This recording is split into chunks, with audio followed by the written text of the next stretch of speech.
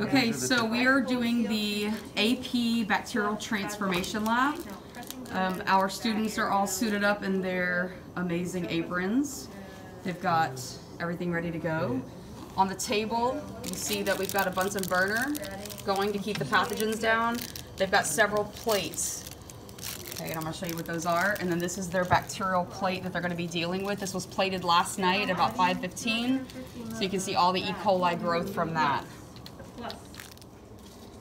So for this lab, students are going to be using 7 Petri dishes. 2 of them are going to say LB can. Okay, so these Petri dishes have luria broth as the nutrient auger in the bottom of them, and the antibiotic kanamycin is put into those. So those have kanamycin antibiotic. They're going to get 2 that have LB amp. Okay, and these also have luria broth. LB is luria broth, but they have the antibiotic ampicillin. So it's 2 different antibiotics. Okay, and then the last thing, they're going to get 3 plates that are luria broth only. Okay, so these are obviously no antibiotics in them. So it's going to look like this: 7 plates, 2 with ampicillin, 2 with kanamycin, 2 with ampicillin. That's antibiotics in the auger. And then these 3 have no antibiotics, they're luria broth only. So I'll show you when they start to label them what they're gonna look like, but that's what they're dealing with as far as Petri dishes. So part of the procedure is adding calcium chloride. You can see that these gentlemen have calcium chloride, which comes in this little tube right here, calcium chloride. They keep it on ice. Let's put, are you still using it? Just kidding. They're still using it. They're adding it to their 2 transformation tubes. One's marked with a positive, one's marked with a negative. That's going to be one with a plasmid, one without a plasmid. This side, they're starting to label their Petri dishes. So you can see this group has their transformation tubes are ready to go. This is a nice setup, y'all. These are styrofoam cups of ice. So they've got their calcium chloride still on ice, but look at this. These 2 transformation tubes have positives, these have negatives, because these 2 are going to have plasmid added, and these 2 are going to have no plasmid added. So they're now going to scoop some bacteria off the Petri dish with these. These are disposable inoculating loops, and everything is meant to be a one-time use, and then it goes into this awesome beaker of bleach. You can see we put matches in there after we lit the Bunsen burner. But it's going to be a one-time use to make sure that we don't contaminate anything. So I'm going to give you a close-up. Look at all that bacteria. That's one I plated from the original culture, and now they're going to take some of that and put it into their transformation tubes. So here we go. So we've got the scraping of the awesome bacteria. Great technique there, Morgan. She's got bacteria. Now, it doesn't look like it on the loop, but there's a lot. They put that down into the transformation tube. They wiggle jiggle it, get it in there with the calcium chloride. Yep, very good. And then that loop goes in the bleach solution. And now, this is the fun part. Look what they're gonna do now. They're gonna pulsate, make sure that they kind of mix it up. There you go, mix it up. And that kind of distributes the bacteria into all the calcium chloride. Good job. And then that goes in the bleach solution, and they've done that too. So they're going to do this to all 4 tubes, guys. There are 4 tubes, 2 that say negative, 2 that say positive. And they're doing the same like bacterial transfer to all 4 tubes with the calcium chloride. The only difference when they're done with this step is we're going to put plasmids in 2 of the tubes. So it's going to take them a minute. They're going to finish all 4. Yeah. All right, so their 4 tubes are done. They've got them ready to go. They added in a label. Look how smart they are on their plus tubes. They added the P-can for that plasmid, and then they added the P-amp for this plasmid. So they're going to put 10 microliters of each plasmid into the tube using the fancy inoculating loop, because the tip of the loop, if you dip it like you're going to blow bubbles, it gets a film on there, and that's equal to 10 microliters. All right, so here they go. So they are adding the plasmid. Check that out. See, there's very little in there. It almost looks like there's not enough for everybody, but there is. It's okay. You just kind of spin it around, and then when you pull it out, is there like a little liquid bubble on there? No. Okay, try it again.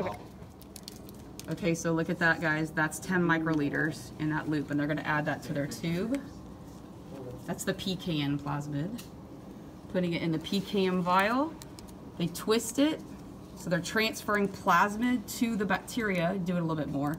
just to make sure we got all that plasmid in there.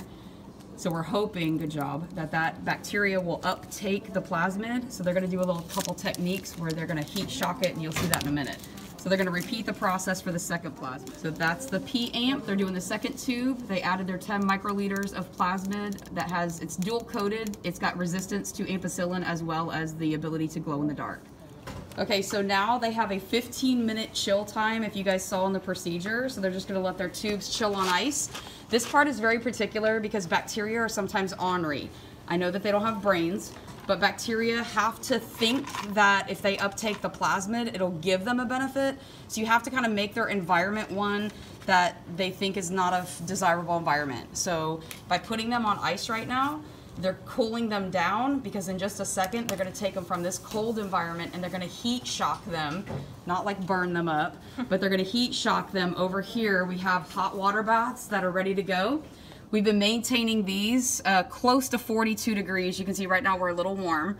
We're almost at 50. So what we have to do is take a little bit of ice from the container and see if we can drop the temperature. But we don't want to drop it too much, because then there's like this game we're playing of too high, too low.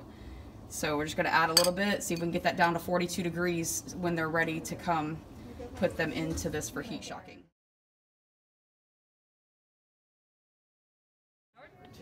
So they are now going to heat shock these bad boys. So they have all 4 tubes in the hot water bath. It's maintained at 42 degrees Celsius. The idea of this is to heat shock the bacteria, which makes them think that going from a cold environment to a hot environment is unfavorable, and therefore they will benefit from taking up the plasmid. So that's what they're trying to do. Now they are shaking as they're doing this. You can see they're kind of, it's helping to transfer the heat from around the outside to the solution on the inside. So can you imagine those little bacteria in there being like, ah, you take me from cold to warm. So that's what they're doing. Good job. So they're doing this for a 90-second time frame.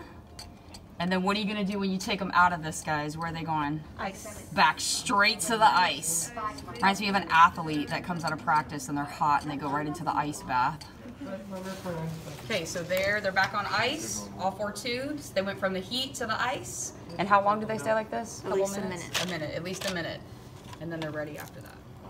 Okay, so now they're ready to add the Luria broth. Luria broth is a nutrient, and it's a liquid in that tube you can see across the table.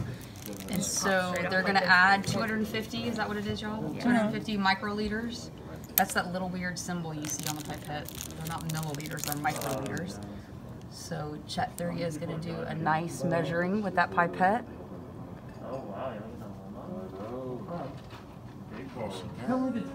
Very good. Look how good that technique is. Okay, that's what 250 microliters looks like. And then transfer to the tube, giving them a little nutrient. There you go. Taking care not to touch the side of the tube, putting it right in the bottom. Good job. That gives them a little bit of food. Then Morgan's shaking the tube up a little bit, and they will do this to all 4 tubes. So this is their second tube, adding the 250 microliters of Luria broth. Shaking it up, putting the lid, and then they're putting them in their rack until they're ready to pour on the plates. So that's 2 out of 4. You didn't miss out. I watched. Okay, so now they have 3 out of the 4 tubes. They have 1 left, and then they'll be ready to plate their bacteria. There's the 4th one. Yeah. Hope this provides the virtual kids with at least part of this experience. Sorry y'all couldn't be here to do this fun lab. And they're all 4 tubes, so the next part is the best part. So they're lining their plates up. Remember, we have 7 plates. Okay, so good job. They put all their LB plates in 1 row. You guys can see that.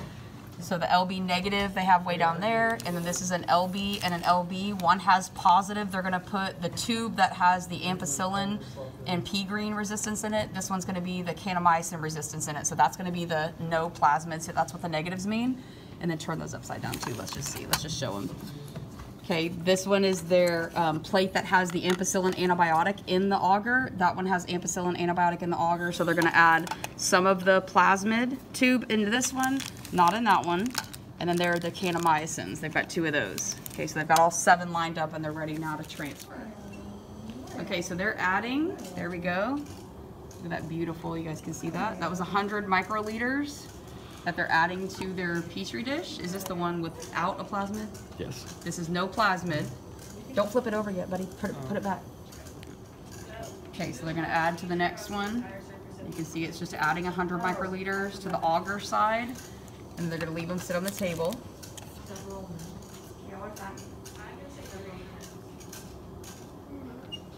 So ideally they're transferring bacteria onto that auger. This side of the table, they're doing the ones with the plasmids. They're doing the same thing. They're adding 100 to each of their Petri dishes. 100 microliters. Get it like this, there you go. Perfect. Now the fun part. Can you open the lid? So this is what it looks like when you add the beads. They're adding 4 to 6 beads right into the solution. These are glass beads, kind of cool. Aren't they bouncy? It's kind of fun. Bounces on the auger. They put the lid on, and then you can see like Caleb is doing right here.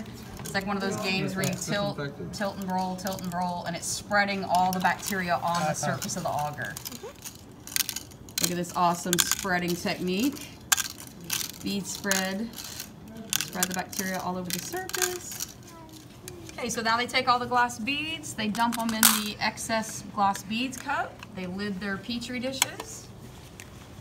They're marking them with their period and table number, so we know whose are whose in the incubator.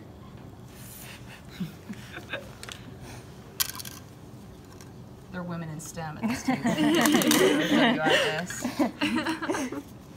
Okay, glass beads. So there's all the glass beads that are used. Nasty. I'm going to put those in bleach. Now they're going to take all 7 of these beautiful Petri dishes and they're going to put them in the incubator. I'll show you guys where that is because my other table has already put theirs in. Check this incubator out. And you can see there's their stack. And then they're going to put theirs next to that. And we're going to maintain this incubator at 37 degrees. Right now it's a little cool because I opened it up, but it'll get back there in just a second. All right, so there you go. They're in the incubator. Now they're going to clean up.